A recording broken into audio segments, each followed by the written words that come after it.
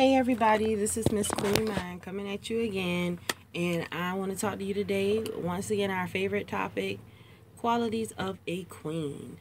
And this is a good quality, I believe, that all queens should have, and that is the quality to hustle. Ladies, if you have a job and you're tired of working 9 to 5, girl, you better be trying to get you a hustle, right? Right. You have got to figure out something to do that's going to put you where you want to be, because I guarantee you that 9 to 5 ain't going to do it. Maybe you and some girls can get together and, talk to your friends and you try to market, or maybe try to go back to school and get you some more education. Something to put some money in your pocket is easier than you think. You just have to know what your abilities are. And the only way you're going to really get to know what your abilities are is you got to spend time with yourself and get to know yourself. And we'll talk about things like that at another time. But right now, if you don't have any money coming in, you're at home getting food stamps, sell some dinner plates.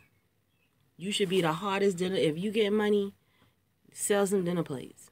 Put together some food, you and some girls get together, and y'all do that. Y'all might, you'll be surprised.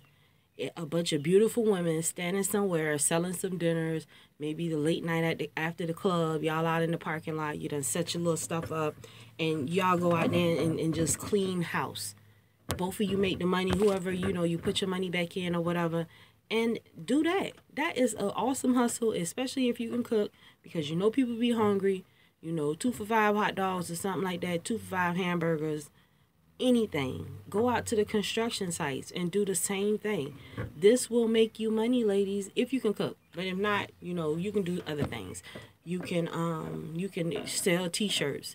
You can sell, if you know how to make things, you can sell things that you know how to make. If you don't have kids, you like kids, you can babysit. If you're home all day, call your homegirls up. That's why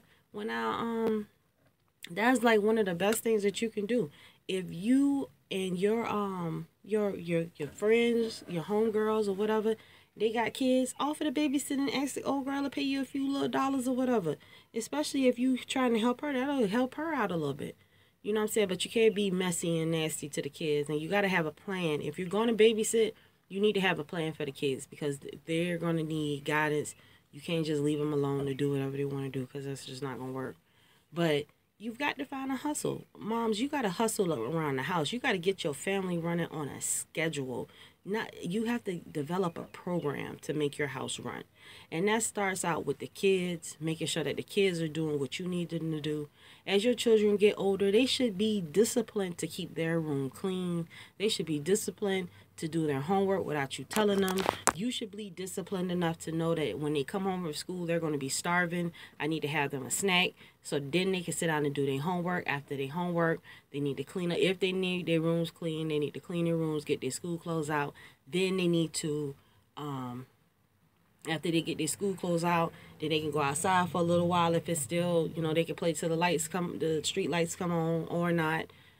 In the meantime, I'm going to make sure that I have them some dinner ready by no later than 8 o'clock. Whatever they're eating is not going to have a lot of carbs in it, because I'm going to cook something for them, because it don't take long to make a meal. With all the hamburger helpers and different little things, there's plenty of different meals you can make and stuff that you could do for your kids other than just takeout, because we've got to get away from that.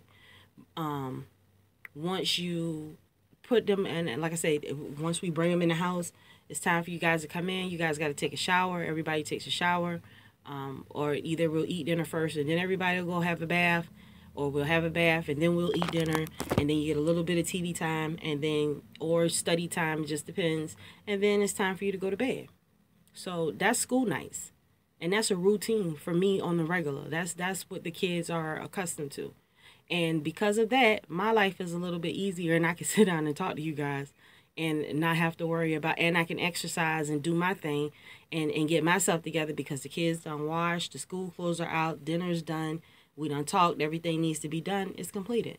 And I work 9 to 5. When I get home, that's the program. They already know. So, like I said, you have to develop a hustle.